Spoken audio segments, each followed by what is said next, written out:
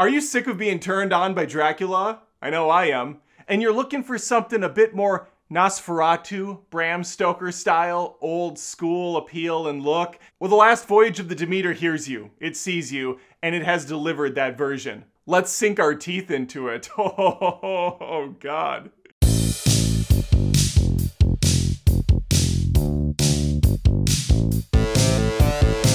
Before I really take a bite out of this one, I encourage you to subscribe to the channel as I post tons of movie content each and every week. Would love to have you stick around. Now, I mentioned Dracula's in this movie, and he very much is, don't worry, but it is called The Last Voyage of the Demeter, which is a ship, and that is the central focus, specifically the human characters on there.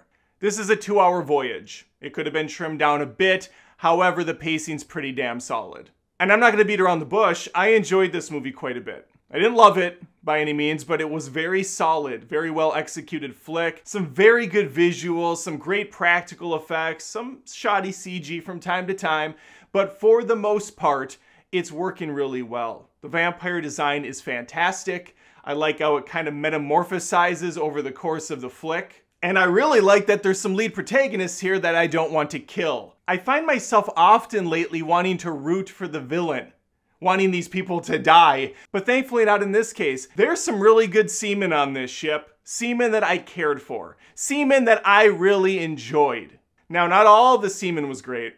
There's some bad seamen on the ship too. Seamen that, quite frankly, put a bad taste in my mouth.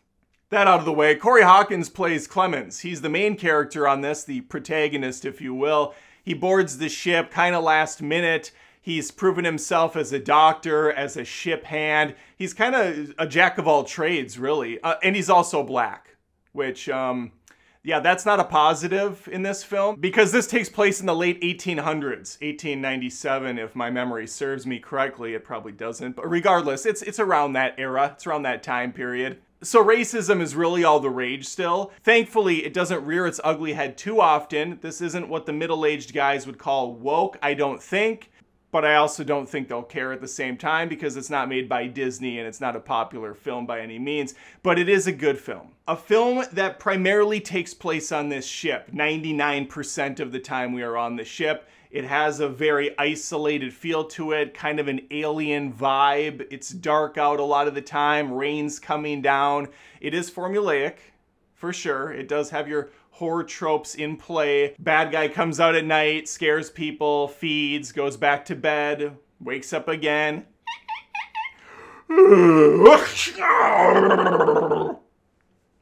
Wash, rinse, repeat. What keeps it from feeling stale, though, are the characters on this ship. Because as far as the audience is concerned, they're all very much disposable.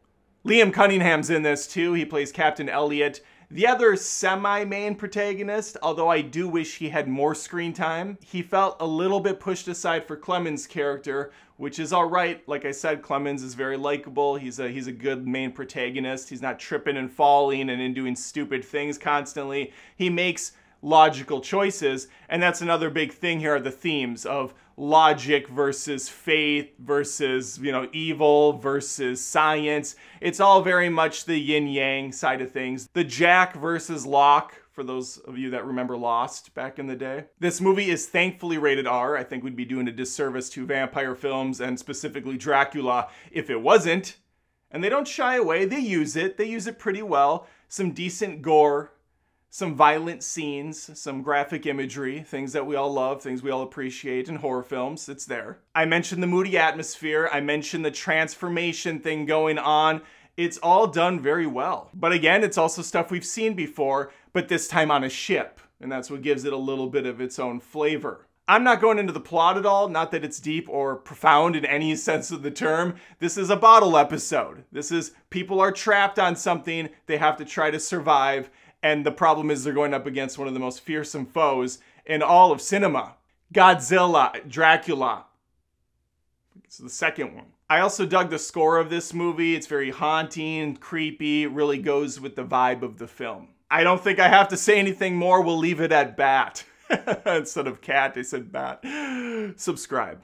Well, those are my thoughts on The Last Voyage of the Demeter. Have you seen it? Are you planning on seeing it? Do you want to now that I've given such a beautiful review, a glowing praise of the film?